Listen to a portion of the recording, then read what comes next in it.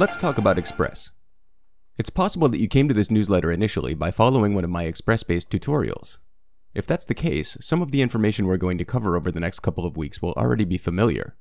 Hopefully it'll serve as a refresher for you. If you're not familiar with Express, well, settle in because we're going to get you up to speed. Express is a web server built with Node.js. At its core, it's really very simple. It listens for HTTP requests and sends responses. This is what any web server does, Apache, Nginx, etc. What makes Express a little different from those other ones is that it's entirely built in JavaScript. That means if you know JS, you can write back-end web server code, including things like developing your own APIs. Obviously, that's useful for a variety of reasons, not the least of which is that it's a nice bullet point to put on a resume. Let's talk for a bit about how Express works.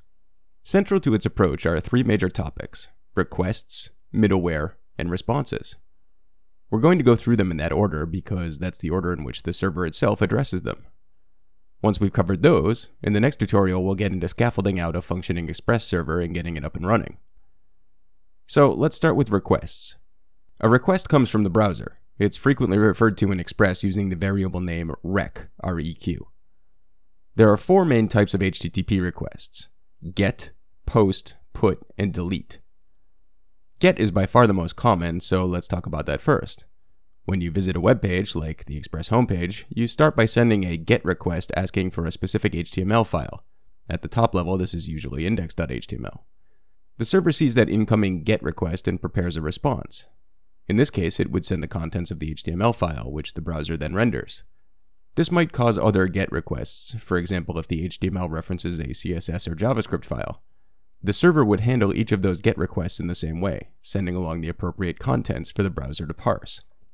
The other HTTP request methods I mentioned all have to do with manipulating data.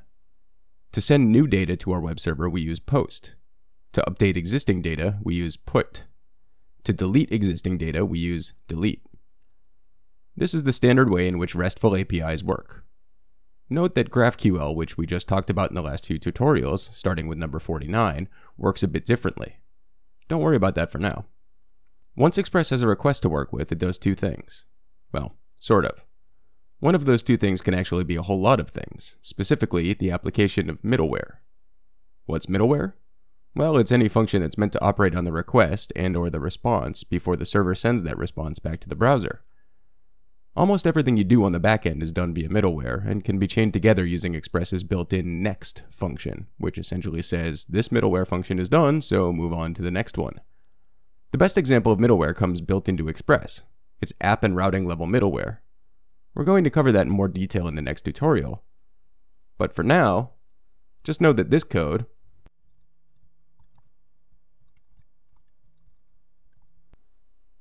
would be used by every route on your website. Well, this code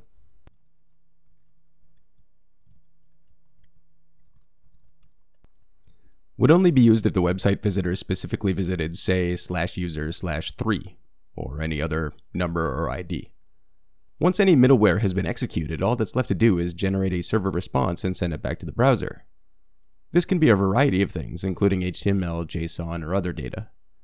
Express has handlers built in for creating a variety of responses, including using view templates to generate HTML pages.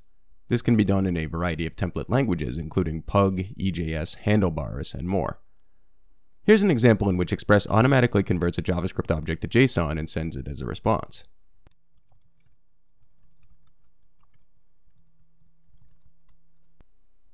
That's all pretty straightforward, but obviously Express is capable of significant complexity. Don't worry. We'll take it in bite-sized pieces. Next week, we're going to look at some automatic scaffolding created by the handy tool Express Generator. See you then.